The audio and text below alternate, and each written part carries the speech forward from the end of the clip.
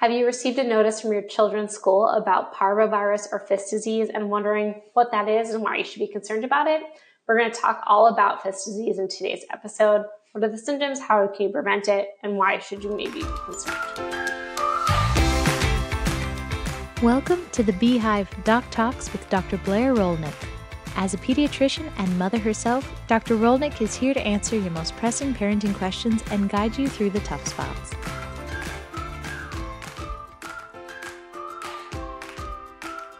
Welcome back to Be Kind Pediatrics. For those of you who are new to the show, my name is Dr. Blair Rolnick. I'm a board-certified pediatrician and a mom myself.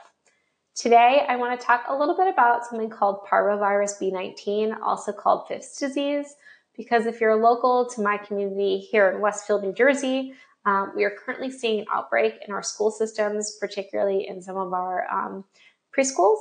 So I thought it might be helpful to review a little bit about what parvovirus or fist disease is, what are the symptoms, why are we concerned about it? So Parvovirus B19, which is a virus in the family member of parvoviruses, is also called fist disease or erythema infectiosum. The reason that it's called fist disease is because it is an incredibly common school-age virus.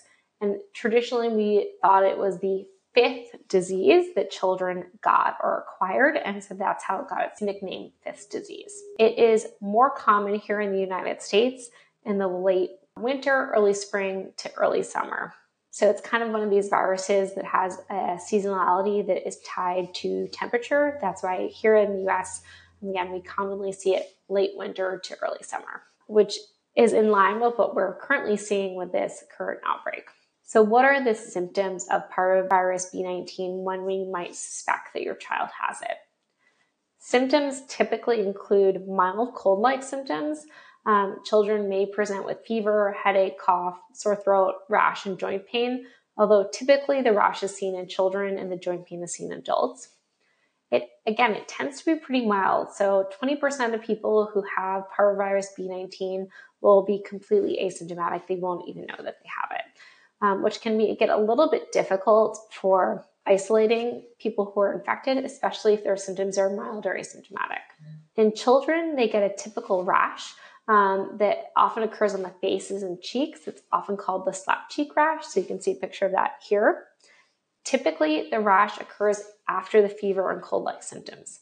Once the rash is present, a child is no longer contagious. So again, it makes it incredibly hard to contain spread of Parvovirus B19 because the classic diagnostic symptom is the slap cheek rash. And once that presents, a child is no longer contagious. So they're really only contagious in the phase where they're having mild upper respiratory tract infection symptoms, or they may be completely asymptomatic. In adults, typically they might present with joint pain. It can occur in one joint or multiple joints. This is especially seen in adult females. And this joint pain typically lasts 1 to 3 weeks, but it may last many, many months. So for adults, this can be one of the more concerning long-term symptoms seen with Parvovirus B19. So why do we really care? Besides the fact that the joint pain is uncomfortable, we really care about Parvo B19 virus in two specific populations. One, pregnant women, we're going to talk about that in a second. And then two, children with underlying blood disorders or who are immunocompromised. Again, for most children and adults, Parvovirus B19 is a mild disease. However, in some, it can cause severe anemia. Those who are particularly at risk for severe anemia are those with underlying blood disorders like thalassemias, sickle cell disease, leukemia, or those who are immunocompromised or have weakened immune systems. Signs of severe anemia can be things like paleness, fatigue, exercise intolerance, lethargy, decreased appetite, high heart rate, feeling like your heart is beating fast. Those are called palpitations. So if your child has had that characteristic rash on their cheek and they're experiencing any of these other symptoms like fatigue, paleness, lethargy, not eating as well, those would be signs where I would recommend that you come in or contact your medical provider immediately to have them evaluate your child to see if they think they may need a workup for anemia as well. So the second population that I mentioned, Parvo B19 virus may be concerning to is pregnant women. If a pregnant woman believes they've been exposed to a case of Parvo B19 virus, they should contact their obstetrician or healthcare provider as soon as possible. It is not common, but an infected mother can spread this virus to their fetus, resulting in severe anemia. Rarely, this may cause a miscarriage. Parvo B19 virus infection in pregnancy can increase the risk of miscarriage by approximately 5%, and that risk is greater in the first 2 trimesters. So again, if you're pregnant and you believe you've had exposure at any trimester, you should just contact your healthcare provider for next steps for working up and monitoring. So because there's an outbreak locally and we have some pregnant mamas, I usually get the question about after what are the signs and symptoms that they should be looking at, especially if they have a child who's school age or in pre-K. The next question I always get is like, how is this spread? So how can I prevent and protect myself? Parvo B19 virus is spread by respiratory droplets, or again, during pregnancy, directly from the mommy to the baby. A person is considered most contagious when they have fever or flu-like symptoms, and they are usually not contagious after they have the rash or joint pain. I also get some questions from parents about can they get it from their pet dog or cat because they've had a dog or cat who has been vaccinated against parvoviruses. So Parvo B19 is a specific subset of the family of parvoviruses. It only infects human beings, so you cannot get this virus from a dog or cat. Also, your dog and cat cannot get this virus from an infected person or from you.